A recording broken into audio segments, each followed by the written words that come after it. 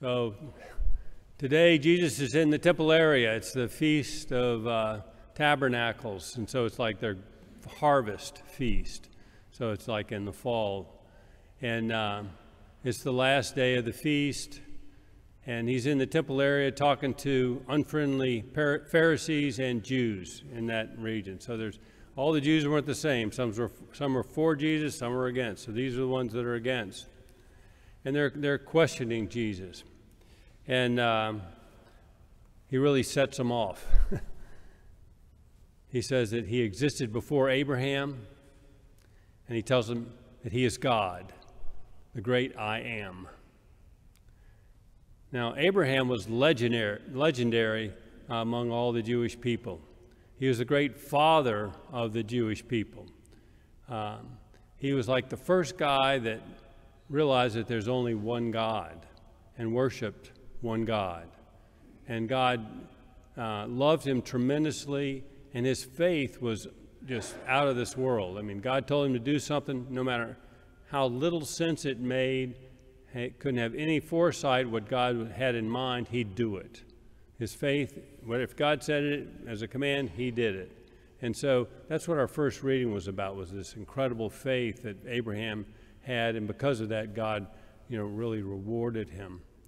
But the Pharisees that Jesus is speaking with in the temple area, and the Jews that were there, they had no faith in Jesus, and they didn't trust him at all. In fact, they're getting ready to stone him, and he eludes them and gets away with his life. They want to kill him, and you know the rest of that story.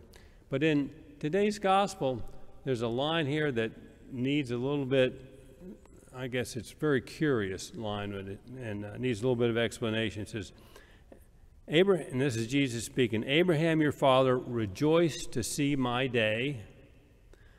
And when we think about the day of Jesus, it's like the resurrection, right? Okay, so Abraham your father rejoiced to see my day. He saw it and was glad. So he saw it and was glad, so he laughed. And so Jesus hadn't even been crucified yet, so his day hasn't arrived, So what he's talking about here is it's a prefigurement, and it's not perfect, but it's Abraham was given a glimpse of God's plan of resurrection. Okay, and so and he's actually given two insights into the resurrection, and is prefigured through his son Isaac. And so the first one is Isaac's birth. It's like out of death comes life.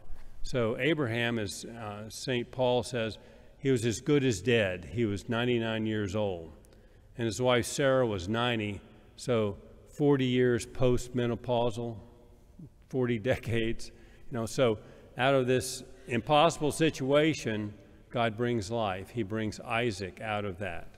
And so that was the first glimpse of God's plan, to bring life out of death. So Isaac represents resurrection in that thing. So again, it's not perfect of what happened to Jesus, but is a glimpse of it, as the Bible has all these insights and prefigurements of the New Testament.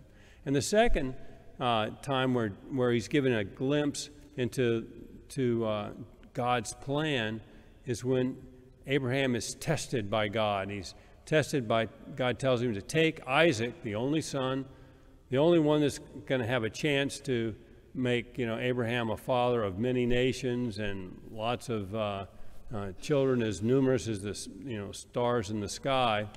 Tells him to go up and sacrifice him. And he tells him to do that on Mount Moriah. So that's same place Jesus got crucified. So he goes south before Jerusalem is even a city, and he climbs up that mountain and has Isaac bring the wood. And Abraham trusts in God.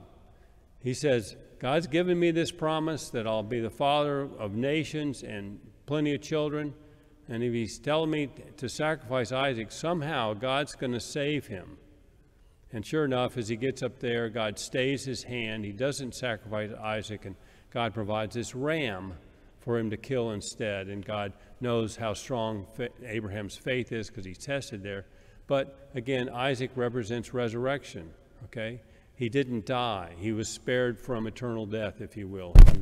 He was raised up, or a symbol of resurrection there. Again, not perfect, but another glimpse into God's plan of having somebody sacrifice themselves to save us. And Jesus was telling these Jews that Abraham rejoiced, and of course Isaac's name is laughter, so he rejoiced when that happened. Now, like Abraham, we were called to rejoice, and we're called to have lots of faith. We need to have faith in Jesus' resurrection and rejoice in his victory over death. Okay? And on the day that we die, we believe that we will be raised from the dead. And that is because we buy in, if you will, we buy into Jesus' death through our baptism. We die to sin. And so we die into Jesus' death. And because of that, we also get to buy into the resurrection there. And so as we go on through life, no matter what happens, through the ups and downs and good things and bad things, always keep the faith. Always have a strong faith like Abraham, something that was admired by the Jews and all Christians as well.